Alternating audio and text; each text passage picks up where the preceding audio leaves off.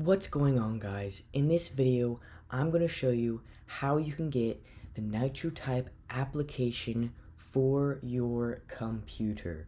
So basically, here's how it works. You're going to make a bookmark out of the NitroType page. Now you can do login or you can do the normal NitroType. I'm going to use the login page.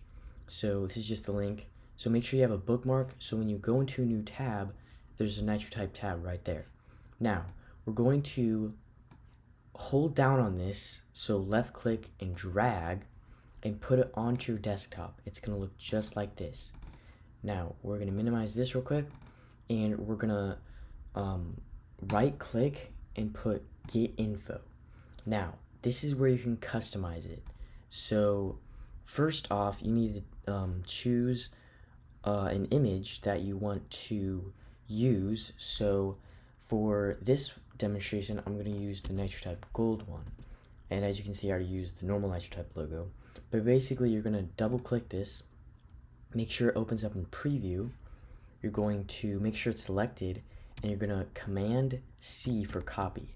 Now you can delete that, and you can push this again, make sure it's a blue outline, and paste it, Command V, and that's how you get your image.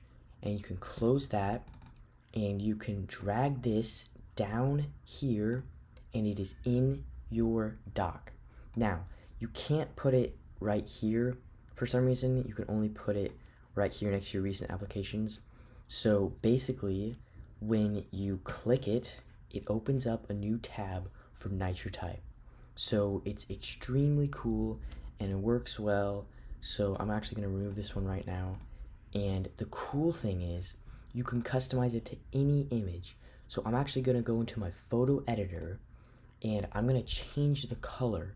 So I think, it's a hard decision. I'm going to go with a diamond, so almost like a blue diamond. I'm going to save this, and I'm going to download this. And again, a transparent image would look the best. So if you want to edit it, make sure to push Get Info again and do all the steps, double click, copy it, and paste it, and that is how you update it. Now you have to just remove this and put it in there.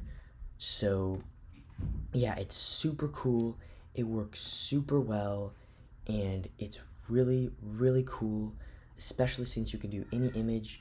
And I really like the gold gradient of it, and you can just change the color. Let's see how red looks. I don't know how that would, red looks like a pinkish, so that's why I didn't choose it. But the blue, the pink looks really good. The green looks really good. But anyways, it's just something cool and interesting, kind of like the mobile phone app that I made. It's just a shortcut, and I don't know, hopefully it works for you guys. I am on a MacBook, so that is why it might not work for everyone, but I thought it was interesting. And for those of you who can use it and it did work, comment down in the description. If you use this method, put your link in the description, and I will send you some cash if I see it, because you tried this out and I thought it was cool. So anyways, yeah, that is that. Thanks for watching. If you liked the video, of course, smash the like button, subscribe if you're new, and try this out. It is very simple, very easy, and very, very cool. So again, thanks guys for watching. I'll see you in the next video. Bye.